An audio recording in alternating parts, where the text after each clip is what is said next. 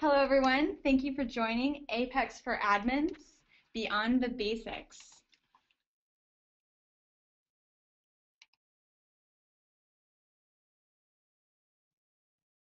So I'm here.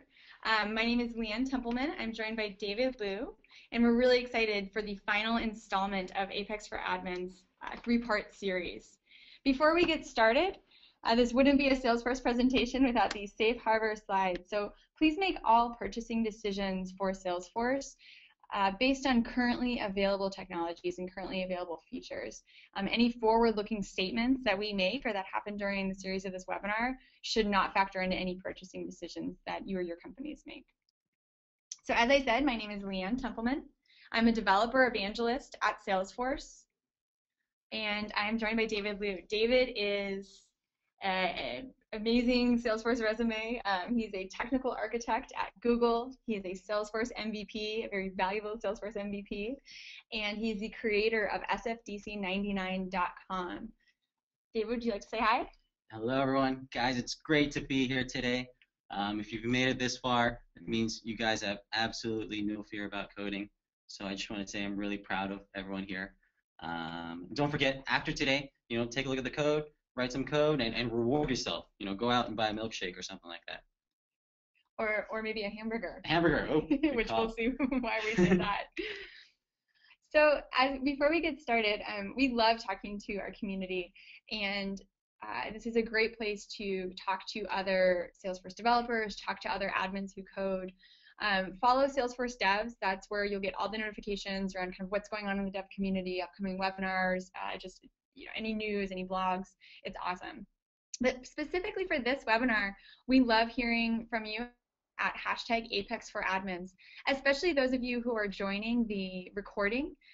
Even though you couldn't ask live questions today during the live webinar, reach out to us at Apex for Admins. David and I are both on Twitter, and our fellow developers are all on Twitter, and it's a great place to share your stories about the first triggers you're writing and successes that you're having, and we love hearing that. So talk to us at Apex for Admins.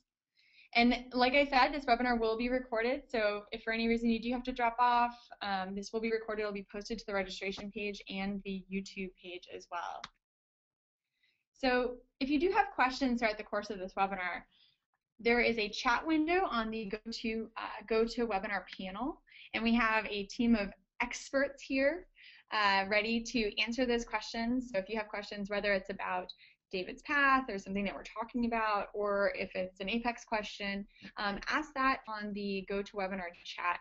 We're going to try really hard and try our best to get to all the questions, and we're going to pick a few to touch on at the end for live Q&A.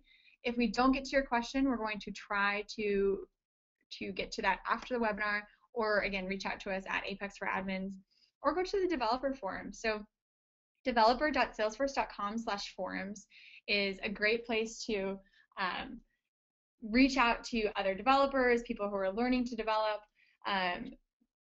do code share your code, and see maybe why something's not working the way you expect it to work. And some of our most rockstar developers are super active on the developer forums. David, how many posts do you have on the developer forums? 4,000 posts, baby. Awesome. And so I mentioned that David was the creator of SFDC99.com. SFDC99.com it's amazing. I can't say enough good things about David's site. I've been at Salesforce for 5 years, and this is where I'm learning to code on Salesforce. This is a phenomenal learner's path for people with a admin skill set, who are rockstar admins, workflow wizards, know how to do all this stuff in the declarative platform, and want to learn to write triggers and kind of extend their skills even further and become an admin who codes. And so we're talking through a lot of the content that David's created, but this is an amazing website. I mean, David's website is just insane.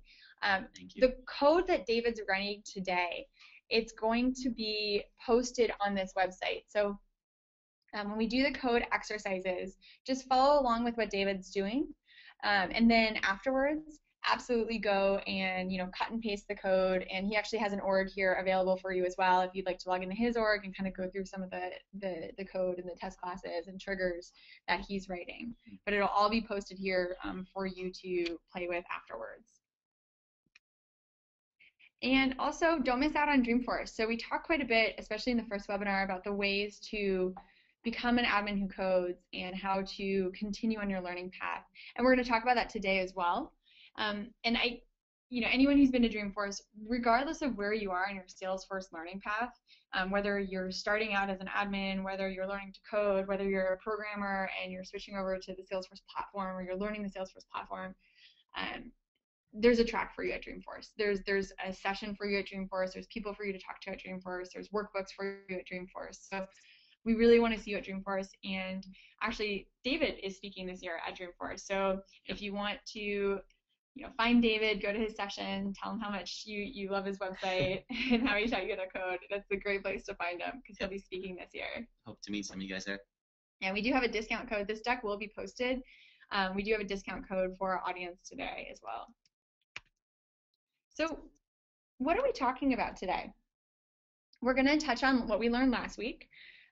We should be, ideally everyone who's joining should have some familiarity with what we've talked about the past 2 weeks, but if you haven't, stay on the line. There's a lot to learn, but I definitely encourage going back and listening to the recordings from the last 2 weeks if possible, because we will be referencing today some of the core elements around Apex that came up in the last 2 weeks. So we will be referencing SOQL, we will be referencing some Apex variables, things that we covered last week especially.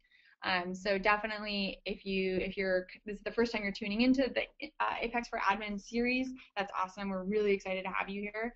But after today's webinar, we would really encourage you to go back and listen to the recordings. So today, David's going to cover lists and dot notation. And we're also going to talk about the promised land of combining SOQL and Apex. So we're really excited. We talked about this quite a bit last week. All the things that we can do to kind of further our flexibility and how nimble we can be using Apex and Salesforce once we bring SOQL in, that it allows us to really expand beyond the fields that are typically available to us in workflow. So we're going to actually go through and do that today and see what that looks like. And we're going to write our own deduping trigger. So I'm pretty excited about that. It's going to be great. It's going to be really fun. And for the deduping trigger, we're going to talk about a good test class. So you'll remember in episode 1, we did touch on what test classes are and why we have them. Now that we're at the point where we're writing production-ready code and we're writing code that we'd like to actually use in our production org, we need to know the core elements of a good test class. So David's going to cover that as well. And we're going to talk at the end today about becoming an admin who codes. So we're really, really excited. The response that this webinar has gotten and how many people have come every single week. And I mean, it's so fun to see all the activity on the chat and everyone answering the questions and writing these amazing triggers and being like lightning with answering the quiz questions. It's awesome. And so we're going to talk about kind of what to do next because we want to make sure that we're providing the right amount of information. So I did mention tuning in for last week's Apex for Admins. The second recording will be posted here, Apex for Admins, Build on the Basics. So again, if you haven't had a chance to listen to last week's, it will be posted here, and it's a great webinar to listen to have all three as they do build on each other. So if you are joining today and you didn't make last week's, that's a great one to listen to kind of bring you up to speed. So what did we talk about last week? David walked us through the different types of SOQL queries and why we use SOQL. So we talked about using SOQL to be able to pull any record in our database. So it's incredibly powerful. It allows us to look for or get any record in our database, which is huge. And that's where we get so much flexibility and we're so nimble with our triggers. So this is our SOQL query you may remember from the challenge last week. And so we're combining here a few different types of queries that David taught us last week. We have for the Hershey, we have the fuzzy matching. Mm-hmm. We're combining some Boolean. Mm-hmm. We also have our and or as well. So we have a number of different queries combining here, and we did have some winners last week. The answer to this one was Reese's Pieces. Great job, everyone. And so, or it was Reese's. But so this is kind of the high level of what we covered last week, the final. And again, if you didn't join last week, I believe it's chapter 3 on SFDC 99 is where we cover SOQL queries on David's site. We also talked about trigger variables. So how do we use trigger variables to return the answer or the information that we'd like? We talked about string, Boolean, integer. So we use these different trigger variables to actually evaluate a if statement for what the answer was to how much did David spend on frozen merchandise. Yep, and the answer was $7.99. This was our second challenge last week. And actually, a lot of people got this one wrong. And that's because we wrote it to be intentionally misleading. But the way to look at this, I think a lot of people wanted to add up $7.99 plus $12.99 plus $200 to get the answer. But know that when you're using if statements, it's if, and then it's else if, right? It's not also if, it's else if. So that's why the answer for this one was just $7.99. We only caught the first clause. So time for a pop quiz. We'll see if everyone remembers what we learned last week. So what type of variable would you need to store this information? My contact, count owner ID. And write a query that gets, actually we'll go through that first answer. So the answer to that is string. And I see a lot of correct answers. That's awesome. Everyone was super fast with their answers there. Yep. It's a string. Remember, it's text because IDs have text and numbers sometimes. So we want to use string, which can handle both. So we talked about writing those SOQL queries to get any information, any records from our database. Write a query that gets all opportunities with a close date in the future.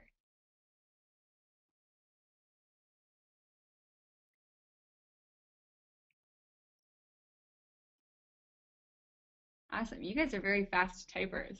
You type out that entire query so quickly. That's great. A lot of correct answers.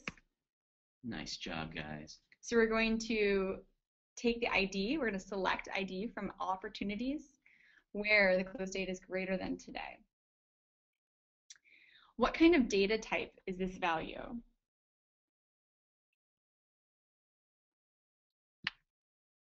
Ooh, everyone's getting this one right. Nice. Boolean. Perfect. Great job. Great job, everyone. So, David, what can you tell us about lists? Why are lists important? All right. It's time for code, guys. It's time for the best part of your day. Let's code. So lists, LeeAnne, are very important because almost every trigger you write is going to have a list.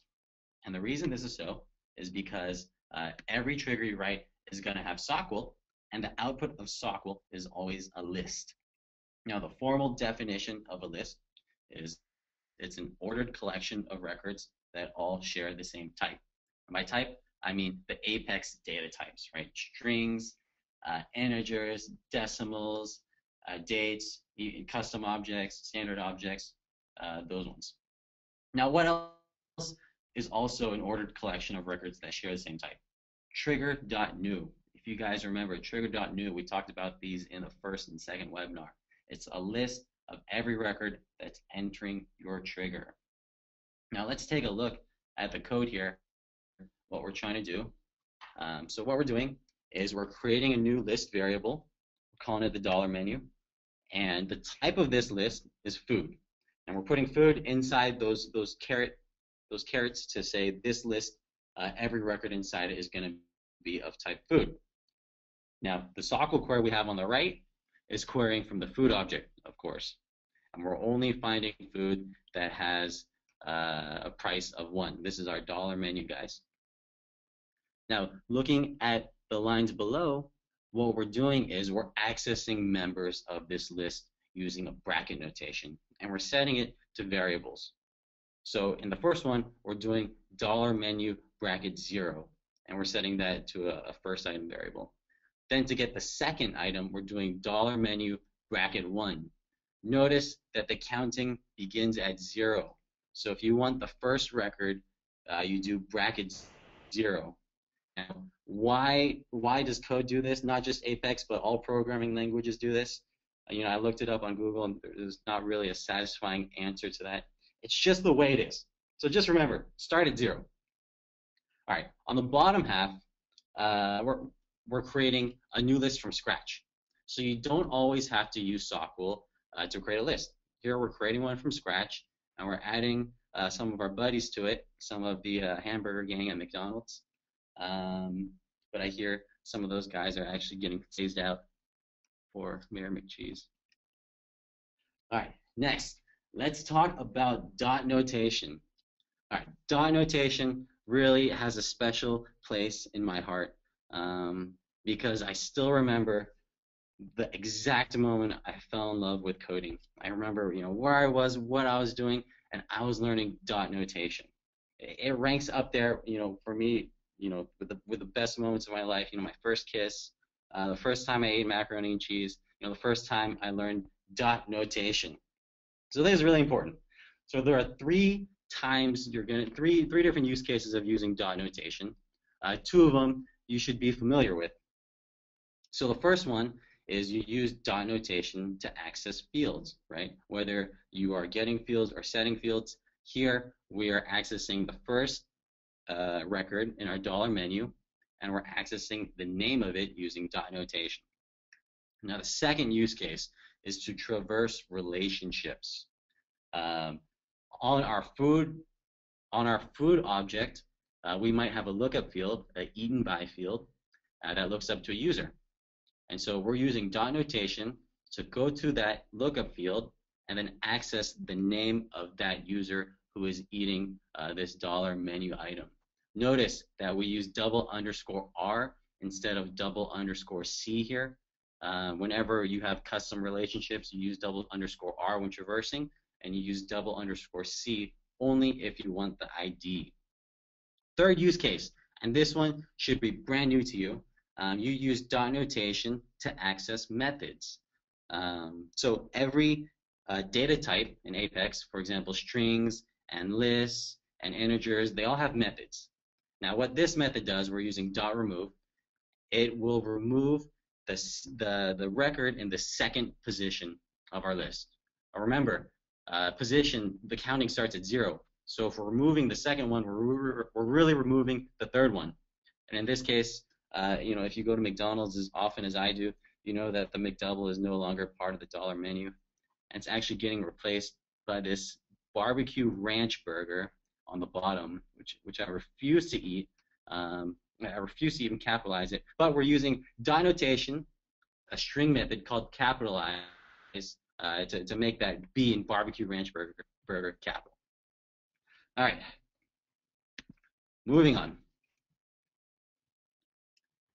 So everything you've learned so far in Webinar 1 and Webinar 2 and Webinar 3 right now, it's all really building up to this one moment, right? We're reaching what is, Apex Trigger Nirvana. We're combining SOQL queries and Apex triggers to do, amazing things. We're going to write this deduping trigger. And the reason why this is coding Nirvana is with SOQL, now everything in your entire database is available to you. You just have to query it, right? You can do absolutely anything you want. You know how to update records. You know how to create new records. We can do anything right now. But whereas with a workflow, you'd only have access to the current record and maybe the parent record of it. But now we can do absolutely anything. So we are about to become Salesforce gods. But before we do that, you have to learn about bind variables. So bind variables let us use Apex variables inside SOQL queries. It's actually very simple. The only thing you have to remember is that when you're using an Apex variable in a SOQL query, you have to precede the variable by a colon. So here we're creating a new variable. It's a string. It's the best thing you can buy at McDonald's. If you don't have this at your McDonald's, I suggest you move. Chocolate dipped ice cream cones, and we are including that variable in our SOQL query using a colon. Now on the second half, you can also use lists as bind variables. So we can filter our SOQL query using lists. So we're creating a new list. We're adding diet foods to it. and then we're doing a SOQL query for only food items that have a name that is in our list. Notice here we are using a special keyword in SOQL called in. Instead of equals, we're using in because we're using a list.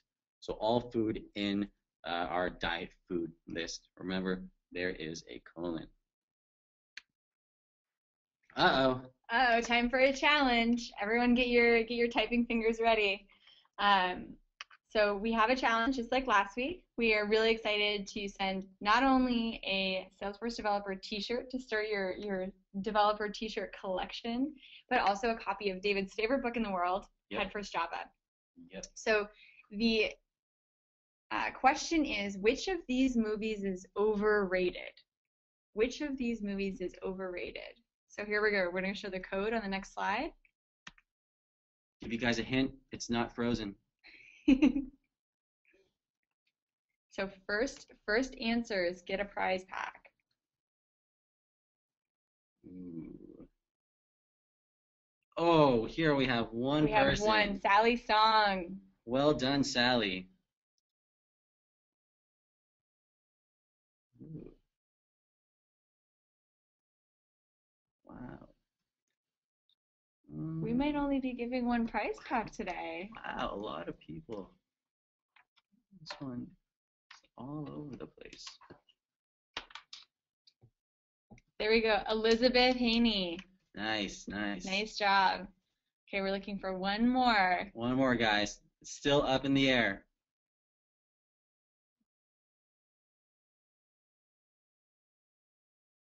Bam. Gabriel Roll. Nice. Congratulations, Great guys. job. So I'm going to show the answer. Answer is Harry Potter. So why is it Harry Potter? And by the way, if the question is which Harry Potter, the answer is all of them. So why Harry Potter? Well, let's see. So we're creating a new list of strings, and then we're adding 10 movies to it. Now, it's adding it from left to right. You know, it goes Frozen, then Hunger Games, then The Matrix, then Titanic. So we're adding all 10 of them. Then afterwards, we are removing one of the movies in position 2. So position 2 really means the third movie. So in this case, that's The Matrix, because The Matrix is an awesome movie. It should not be in consideration for this challenge. Then we're creating a new position variable. So this position variable, we're getting the size of our list, which used to be 10, now it's 9 since we removed one, and then we're subtracting 5. So 9 minus 5, the position is 4, right? So the overrated movie we have is in the 4th position of our movie list, which means it is the 5th item of our list. If you start counting, we've got Frozen, Hunger Games, skip The Matrix, Titanic, Star Wars, Harry Potter. Harry Potter is our movie, and congratulations everyone who got that one right. Awesome. Great job, guys. So next up, let's talk about how to write. You know, we promised that we were going to write our final deduping trigger. So let's imagine we're collecting our business requirements. So I'm an admin. I have the need of preventing my users from creating duplicate contacts. I'm sure no one on the phone has ever encountered that before. But I'd like to prevent my end users from creating leads that are the same as existing contacts. So I'm going to collect my business requirements before we get started on the trigger. So when do I want it to evaluate? I'd like this to evaluate whenever a lead is created or updated. I'd like it to only evaluate leads with an email address. So we're going to use email address as our unique identifier here to determine if it is in fact a duplicate or not. So the lead must have a email address in order to be evaluated. And I'd like the trigger to search for contacts, matching contacts based on that email address. So I'd like the trigger to look for or to get all contacts that have that same email address. Now, I've added a field to my lead record, and I've added a lookup field to contacts to my lead record, and that field is called dupe contact. So if a match is found, the action that I would like to happen is I'd like it to populate a contact in that dupe contact lookup field. Now, if the match is not found, I'd like to have no value there. I'd like to clear the value of dupe contact of that lookup field. So this is going to look, for those of you especially who've written like workflow rules before, the idea of kind of sitting down and writing out your requirements is the place to, it's similar to putting those requirements down for our workflow rule, but we're doing that for our trigger. So I have my business requirements and I'm ready to get coding. So let's go ahead and write a deduping trigger. All right. So read all the comments from the last webinar, and you guys seem to like it when we code live. You guys like the danger. I like to live dangerously too. So let's write our trigger. Going to leads, going to triggers, and hit new. All right, here we go. Here's our boilerplate code. But first, let's add some comments. What are we trying to do? Look for duplicate contacts based on email. And if we find a duplicate contact, populate a field with the contact. Populate a lookup field.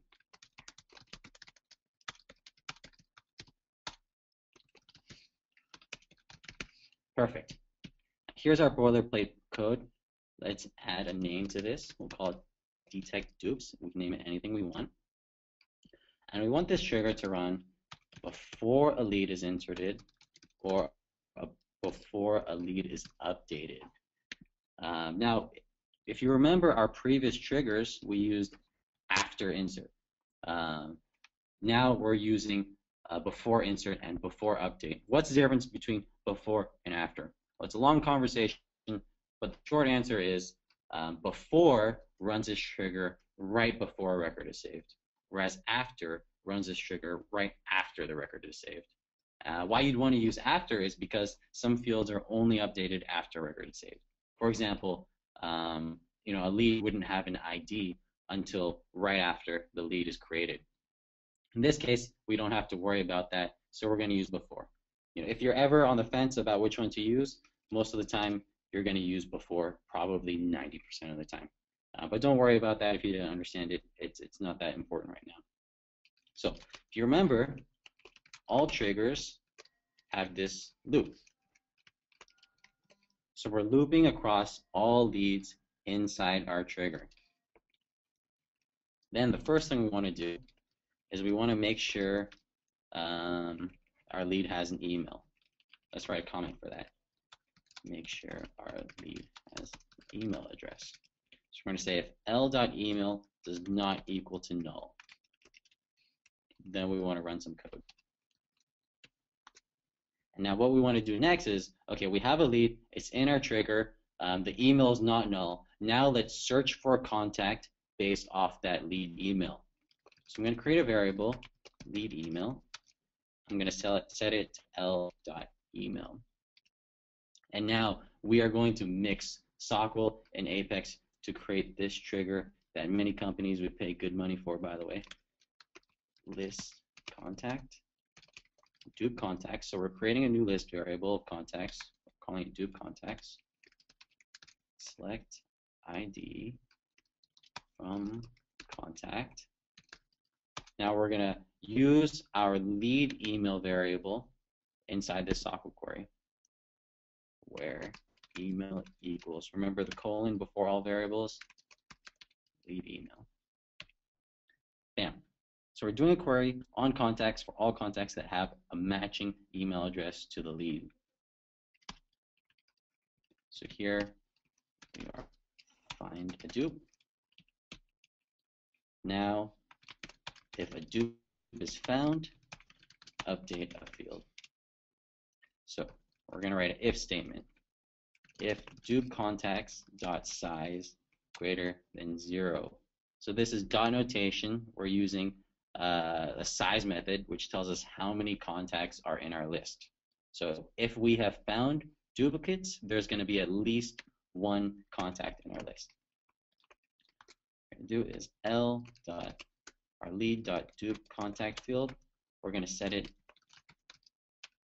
to the ID of our dupe contact. Here in this bracket, we're getting the first dupe that we find. There can be many dupes, but we only really need one. So we're going to do this.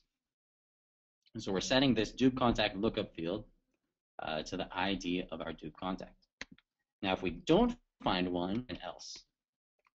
So if the size of our dupe contacts is 0, which means none were found, we're going to clear out the value of this field. We're going to set it to null. And we're going to do the same thing if the lead doesn't have an email address.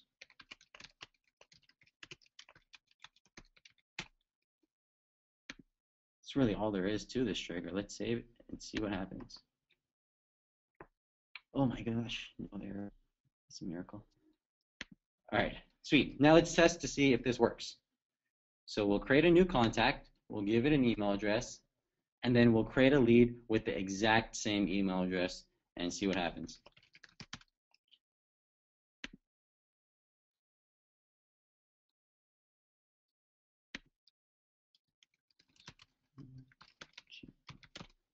Let's copy this. So we've created a new contact with that email address. Let's create a new lead.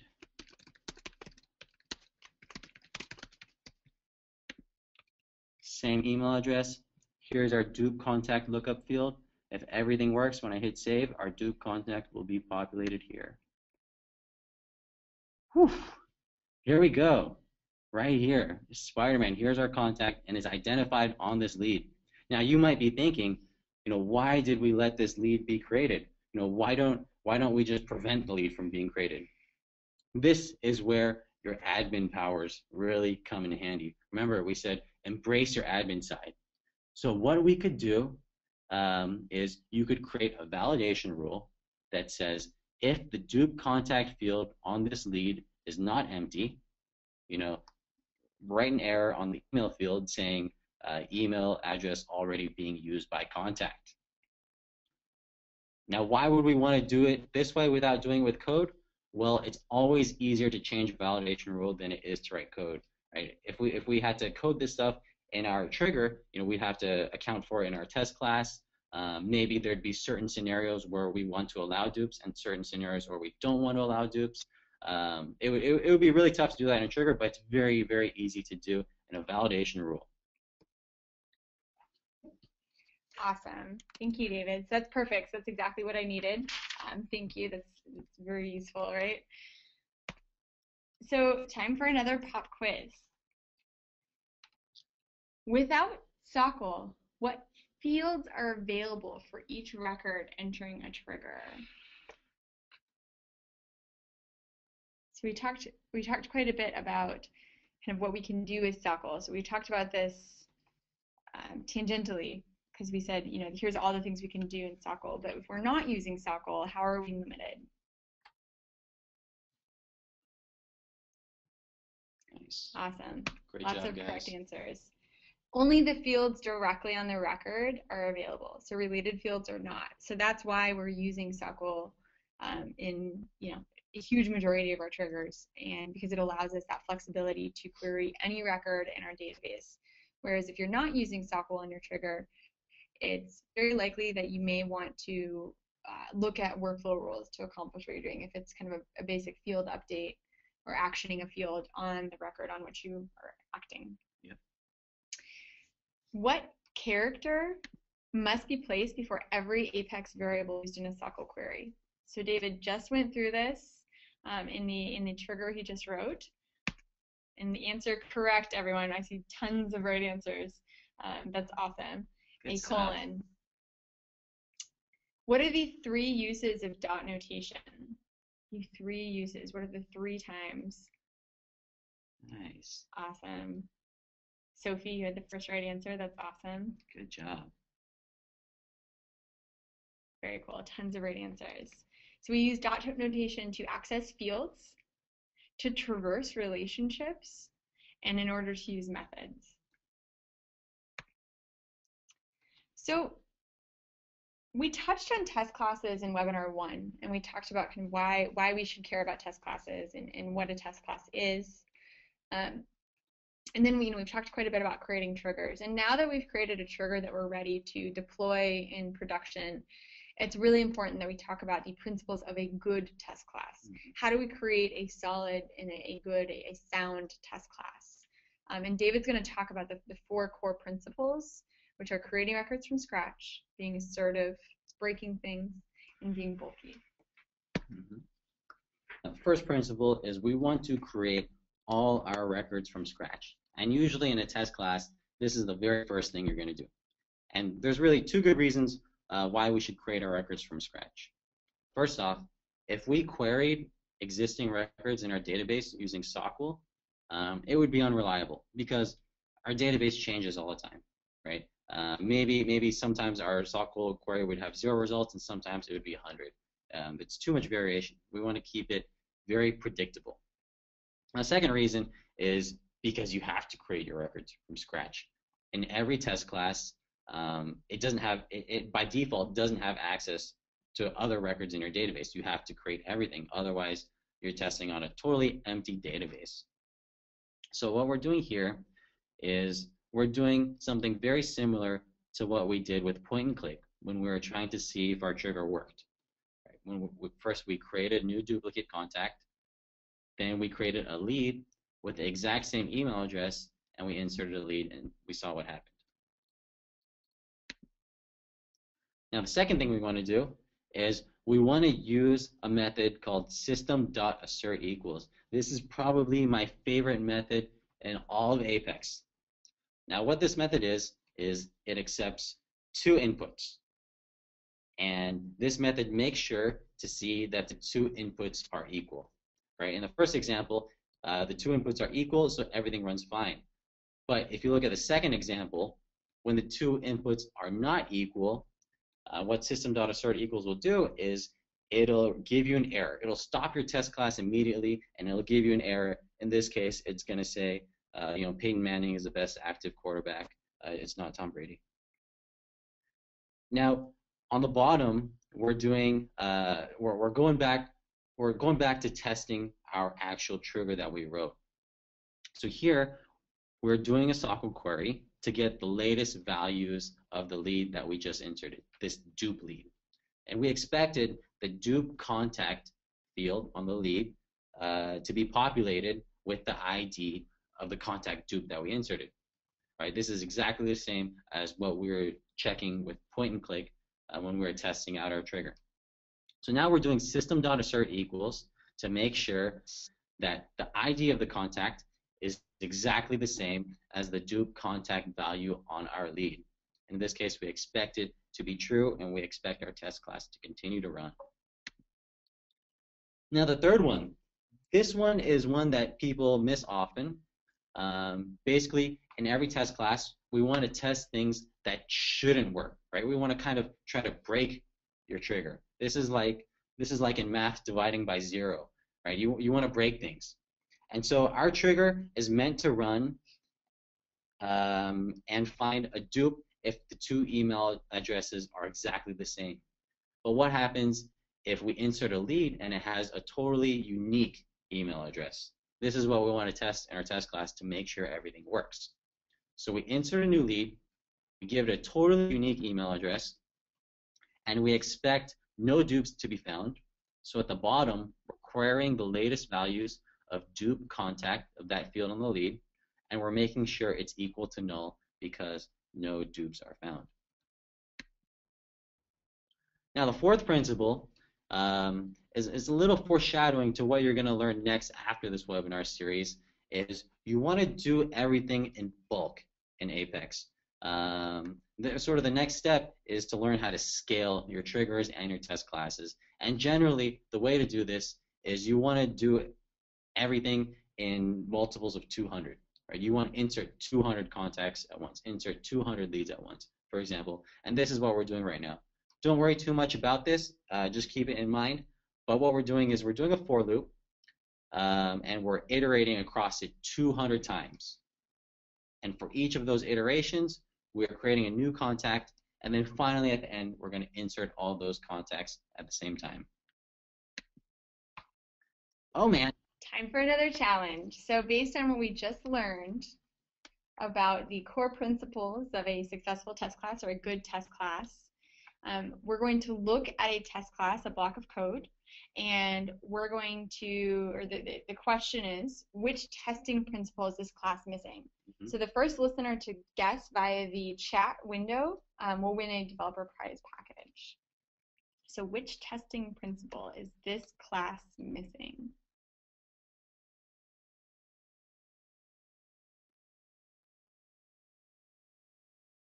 No answers yet. So other than testing in bulk.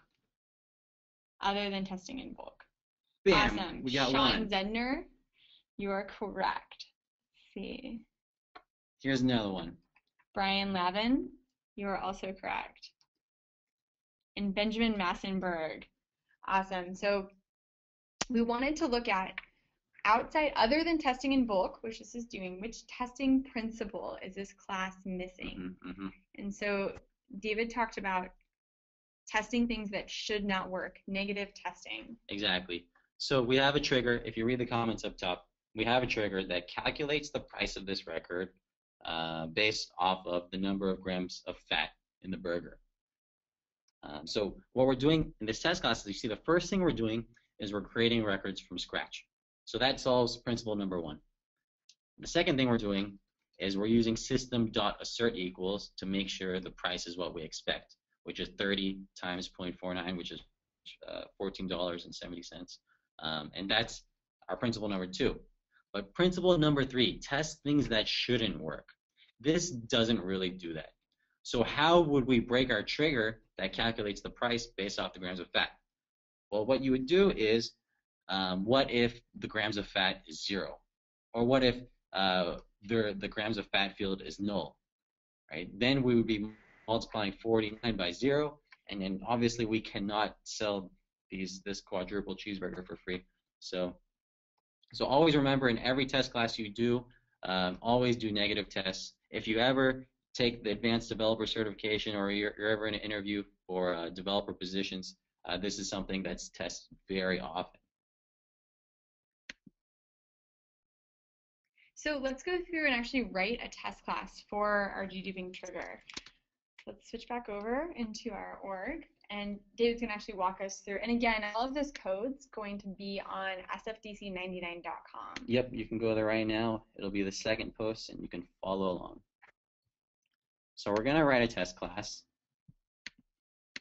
for our trigger, and we're going to follow the three main principles. Now, the first thing I'm actually going to do is I'm going to copy the code from an older test class. The reason I'm going to do this is there's a bunch of boilerplate code that I don't really want to type out, and I don't really know how to type out. There's a joke in programming. It's that there's only one program that was ever written that was totally unique. All of the code after that was copying it, and that's totally true. So we're copying an old test class. We're going to give it a custom name, test duper, test dupes. So what do we want to do in our test class? Well, we want to follow our three principles. First principle, create records from scratch. So to test this, we want to create a new contact from scratch. We're going to fill out the standard fields on this contact.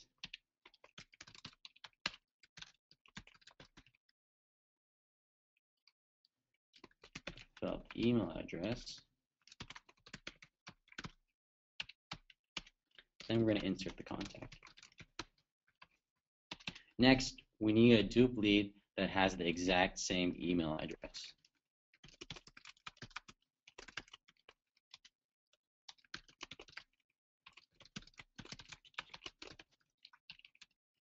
I'm going to set all the standard required fields here. And then we're going to make sure that this lead has the exact same email address as our contact. Oh, there is a company name.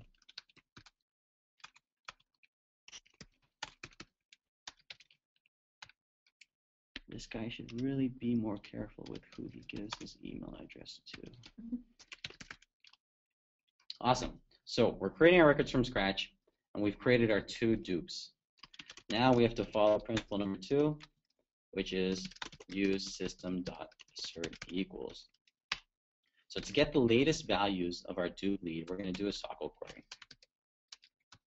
So right after this line here, line 15, our trigger is going to run, and it's going to populate that dupe contact field. Now we just want to get the latest values of it. So we're going to do this. From lead limit 1. Now I told you earlier that the output of every SOQL query is a list. In this case, we're just setting it to a lead right here.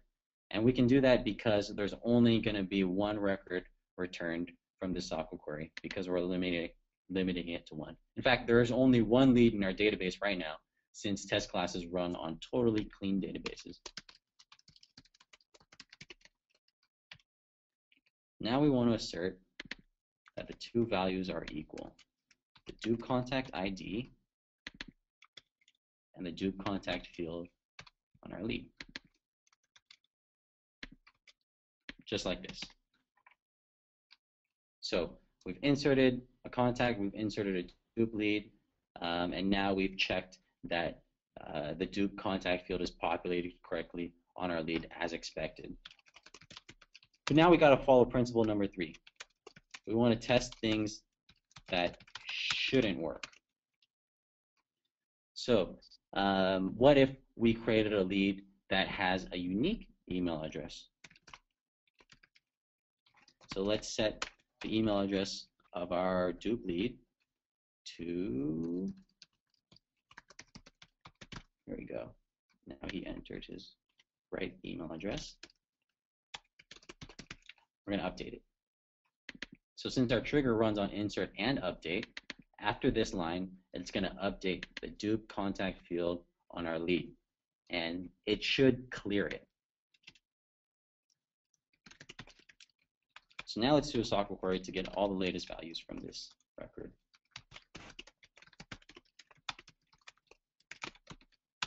Same SOQL query as above.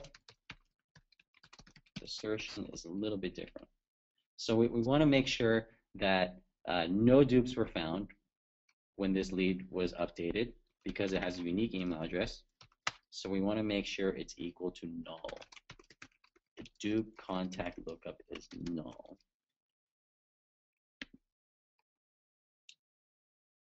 And that's all there is to it. Let's save it. Oh, no errors again. Nice. Now let's run this test class to see what happens. We're going to get a red X if it didn't work, if our assertions failed, and we're going to get a green check if all our assertions came out to true. Sweet. Everything came out to true, which means everything we asserted was true, because if it was false, it would have canceled our test class immediately. Let's go to our trigger and see. Here we go. We have code coverage. We have over 75%, which means we can actually deploy this code to our org today. So we just wrote an awesome trigger that dedupes records for you. This is a trigger that many companies would pay a lot of money for, and we did it after basically just 3 hours of coding. Congrats, guys. Really proud of you guys. Thank you for following along. Awesome. So just so we know, when you say it's got over 75%, and that means we can deploy it to production. So if it didn't have 75%, that's something we cannot. So if we're working on this in our sandbox or developer edition environment, we'd have to go back and fix the errors and then try to redeploy. Exactly. 75% is required to deploy code. Salesforce just wants to make sure that you're writing good tests. By the way, the line that's not covered is when if you see line 7, we're checking if the lead email is not equal to null. What we'd want to do in our test class is we want to create a lead with an empty email address, and that would give us our final line of code coverage. So time for our pop quiz based on what we just learned about test classes. Why shouldn't a dev query for production records in a test class? Why do you not want to query for production records in a test class? Nice, nice. Great answers. Because your test code runs without any existing data from your sandbox and production database. There's a ton of correct answers here in the chat. That's awesome. And one of our principles is that you should always create records from scratch. Otherwise, down the line, you can have future test failures. Why should every test class use system assert equals, even if your code works 100% of the time?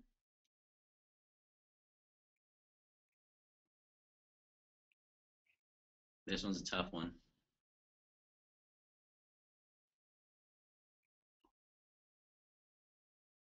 Why do we use system assert equals, even if our code works? Really tough one. So in the future, as your org changes, your code may break. So if you had a new validation rule, for example, and as you change, like make metadata changes using, for example, the declarative platform as you're building in your org, a validation rule could actually prevent one of the triggers from updating records. So system assert equal will update you to those future changes. So even if you don't have that today, as we all know, our orgs are not static, right? Our metadata changes, we build, we use new functionality, we build new workflow rules and validation rules. So we want to ensure that we're always putting system assert equals in there so that we hear about it before it just doesn't work. So let's talk about what's next. We covered a lot of material today, but what's next in kind of our learning path? I know for me, I'm working on kind of my continued learning path on Apex and what I should learn next. We talked a little bit today about deployment. So David mentioned, of course, we went in depth into test classes, and then David mentioned, your test code coverage and where your coverage has to be in order to deploy to production. Those of you who are using Sandbox, change sets is a phenomenal feature to use for this purpose. In order to, once you are building code that you'd like to deploy in production, you can build that in your sandbox if you have access to sandboxes on your, based on your existing metadata, your existing custom fields and relationships, and deploy that. And you can also deploy back and forth. So with change sets, you can deploy any connected org. So for example, if you did deploy something from sandbox to production, and then later you wanted to make modifications to that, you could actually deploy it back from production to sandbox, make those changes, and then redeploy. So it gives you a lot of flexibility to go back and forth in between those connected orgs. So change sets, if you're not familiar with change sets, there's a large section of it in help and training. I recommend reading up on it. It's in the data management section of your Force.com setup area in your org. We're also going to talk about Visualforce. So I know I'm really excited to start learning Visualforce and how to use Visualforce in my Salesforce org, and we're really hard at work on our dev team here at Salesforce to put together a upcoming webinar around Visualforce. So dates are TBD. It'll be sometime in the next few months, but it's going to be for you. So I'm really excited to put together or work on a Visualforce for admins. So stay tuned for that. We'll definitely be sending the email for that out to everyone who's registered for this webinar series, and it'll also be on Twitter and also be on developer@salesforce.com. But that's kind of what's one of the things that's next for me on my learning list, and so we're excited to present that eventually, and so that'll be upcoming. And David mentioned bulkifying. So get bulky was one of our principles. Yep. And bulkifying is really the next most logical thing for you to learn in your Apex journey. You want to make sure that you're writing triggers that scale even if thousands of records are being updated in your org at the same time. For example, through data loader, because Salesforce has something called governor limits, which is going to prevent you from doing certain things too many times. For example, you can't have too many SOQL queries running in a single trigger. But you guys will learn about that one soon. Next is object-oriented thinking. So coding in such a way that is object-oriented will help you scale your code, and it'll really help you organize your code so that it's really reusable and changeable in the future.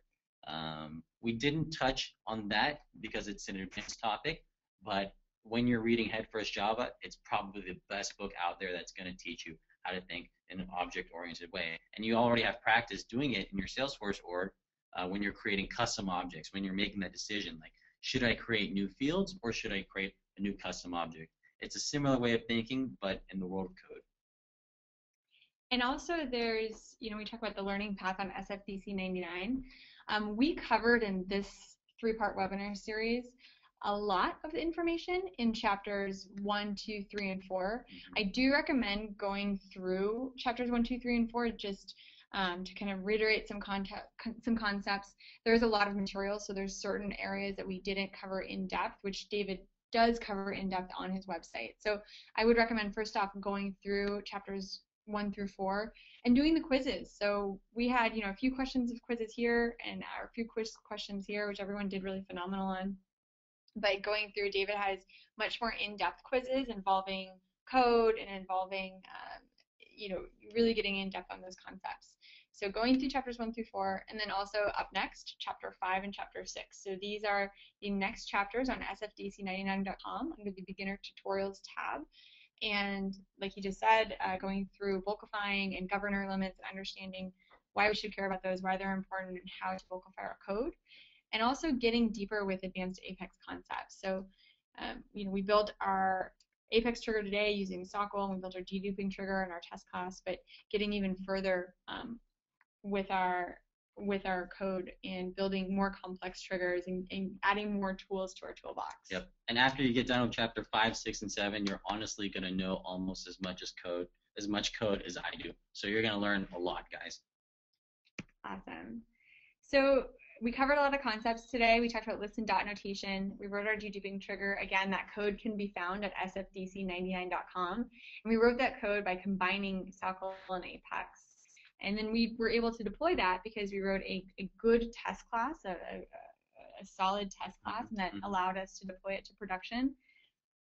And we talked a little bit about becoming an admin who codes. So we're really excited about everyone joining this webinar, and whether you have zero programming experience or you're just new to Apex, becoming someone with that admin skill set who also can code is just so incredibly powerful. We talked about it a lot in the first webinar, but if you know everything about the declarative platform and you're a workflow wizard and you know how to build everything that we have in our point-and-click world, and you can also write triggers, man, you are like unstoppable.